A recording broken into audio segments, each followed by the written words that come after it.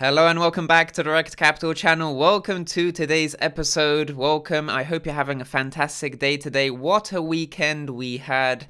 Bitcoin really did go crazy. It wasn't something that we were surprised by though, right? Because we spoke about this in the previous video from last week. We were anticipating a rejection right over here, because we wanted to watch for that confirmed close on the weekly time frame. We wanted to see that confirmed close above the diagonal, and it felt a bit too good to be true after so many weeks of consistent upside into a resistance. It was too good to be true, but at the same time, that doesn't necessarily mean that we won't see further upside, because of course, once again, it's all about the rejection or the weekly candle close above this diagonal. But of course, at the moment, we were right about this rejection right over here.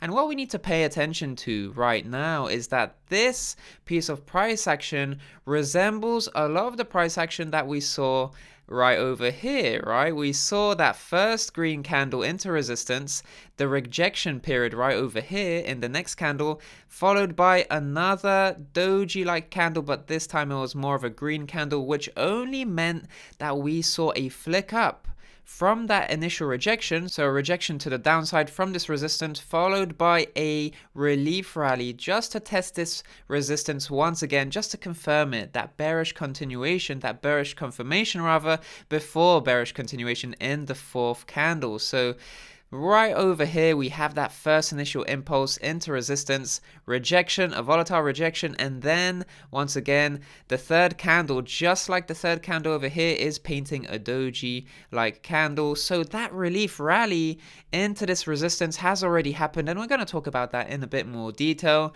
But before we dive into today's video, a new live webinar date is announced for this Thursday, my post-halving investing strategy for Bitcoin. You can learn more about the levels I'm going to be watching for on rejection from the diagonal that we're talking about right over here. Should we get that bearish continuation? Of course, that's something I'm more leaning towards as long as Bitcoin continues to maintain itself above or at least below this weekly diagonal. So feel free to join my live webinar later this week, my post-halving investing strategy for Bitcoin. Check out the link in the description down below. I'm going to be talking about the key levels that I'm going to be watching for, and I'm just going to be running you through my investing strategy, how I'm going to be dollar cost averaging into this retrace, and what I'm going to be doing as we progress in the months after the halving. So stay tuned for that. Feel free to join and reserve your spot today by clicking in the link in the description down below.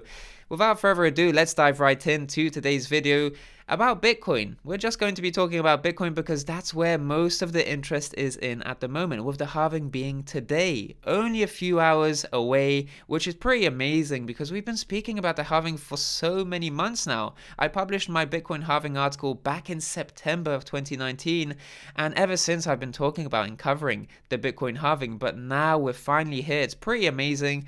I'm really excited about it, but of course we have to talk about the fact that it is a buy the hype, sell the news type of event, at least in the minds of investors. Of course, we know that we shouldn't be treating the Bitcoin halving in that way, but we'll talk about that later on in the video. But for the time being, I want to say that earlier this month, I spoke about how Bitcoin hasn't had a good track record at this diagonal resistance, and of course we know that after that weekly close below the diagonal resistance, we saw a rejection, right? We saw a rejection, which I showed earlier on, and this goes together with what I was talking about in the previous video last week.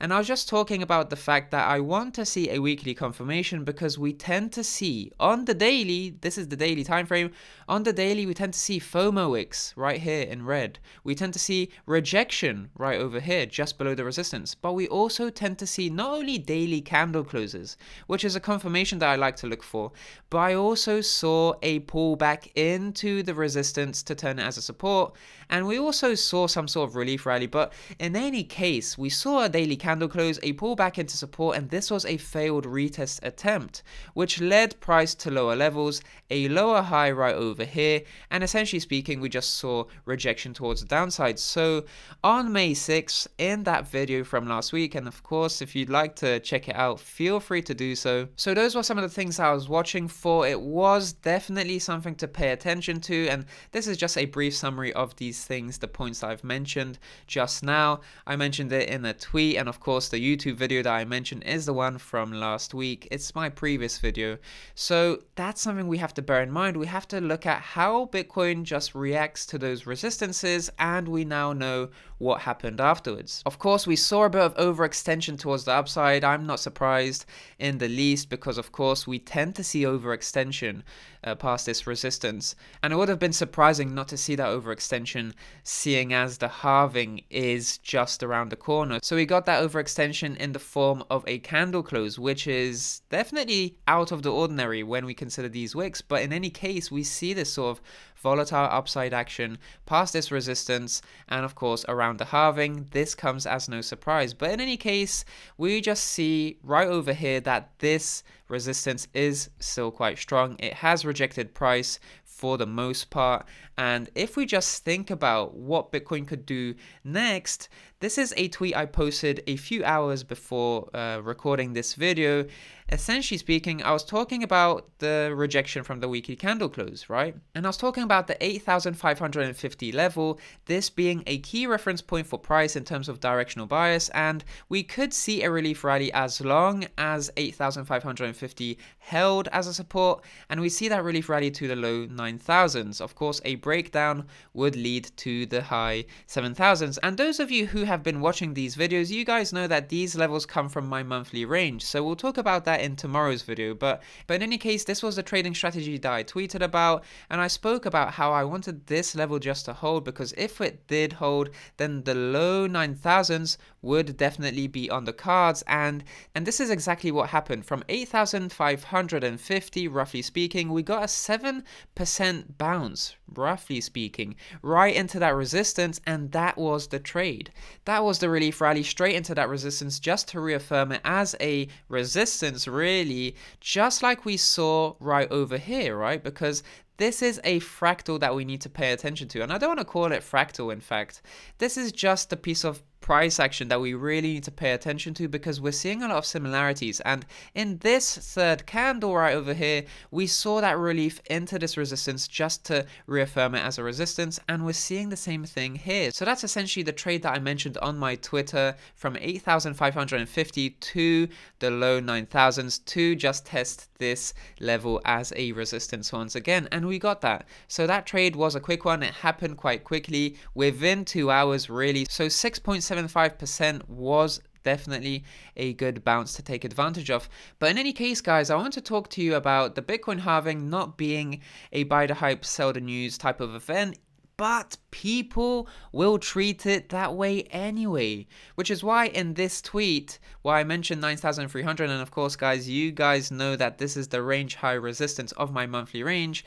This is a tweet I posted on April 30th, so this was before we even saw that extension past 9,300 all the way to 10,000. So in any case, definitely we tend to see a lot of volatility and a retrace going into the halving. That tends to be a historical tendency, and I just know that a buy the hype, sell the news type of scenario was going to happen as long as we got that weekly close below the black diagonal resistance. And that's a bit of a shame, because of course profit takers are going to capitalize on buying early, buying into the hype early, and just selling the FOMO. That's perfectly fine, but a lot of investors feel like that's the halving hype, and as we know, this isn't the halving hype. I mean, it is in the short term, but that in no way compares to what we can still expect going forward, as long as history repeats itself, because after all, Bitcoin tends to rally exponentially after the halving. So whatever retrace we're seeing now, and we're in the process of that retrace. Of course, I'm going to be talking about this retrace in a bit more detail, as well as the key levels that I'm going to be watching for in my webinar later this week. But whatever retrace we're going to be experiencing right now, it's really important to just understand that it's been historically proven to date that this sort of retrace around the halving is a bear trap. And by bear trap, I mean that people will no longer want to invest into Bitcoin. They're going to be scared to buy in the retrace. And this bear trap just shakes Bitcoin investors out of their positions around the halving, and then they miss out on exponential movement towards the upside later on in the months that follow. So it's really important to just understand that this is most likely a bear trap. It is an opportunity just to take advantage of a really important event, a fundamental shift in the Bitcoin protocol, and it's one that we shouldn't squander. It happens every 4 years. We're right in the thick of it, and we really need to strategically position ourselves in a way where we can make the most of such a truly spectacular event, something that really makes Bitcoin more scarce and by the same token will enhance its value. It is today, so we should be prepared for it. And the best thing to do, and I'm going to be talking about this in my webinar later this week, the best thing to do is just outline the levels that you're looking to buy. Set those buy orders at those levels and forget about them. Just forget about those buy orders. And this is a strategy that I came up with earlier this month, before we even got that rejection, before we even knew that a retrace was going to come. In any case, this is the sound strategy that you have to bear in mind. Dollar cost averaging into those levels that you're interested in so that you can get a good average price just to make the most of what comes next after the halving. Because of course, exponential gains are quite likely as long as history repeats itself. But I'd like to cycle back to the bear trap idea, being shaken out of our existing Bitcoin investment. We don't talk about this quite often, but we need to understand that when Bitcoin retraces, nothing changes about its fundamentals. Well, I mean, with the exception of today, right? Because we're seeing that halving event really take place today. But apart from that, we don't see any fundamental shifts on a Bitcoin retrace. And oftentimes, this red candle will change our idea for just a moment about Bitcoin, even though nothing really fundamentally is changing about Bitcoin. We just get emotional about it, and we briefly get shaken out of our convictions towards Bitcoin, just enough to deter us from buying more, which is why we have to set these buy orders ahead of time and forget about them. And that's just how I'm going to be approaching this retrace, because after all, Bitcoin has enjoyed 8 straight weeks of upside. The last time we saw 8 straight weeks of upside was in April to June 2017, and of course the 9th week that followed saw a 30% pullback. And of course I tweeted this last week before the rejection happened, and of course we saw a rejection happen, right? We saw that red candle after 8 straight weeks of upside, and it's quite possible we'll see further bearish continuation from this point. But in any case, I'd like to leave you guys today with the fact that the Bitcoin supply is being cut in half today.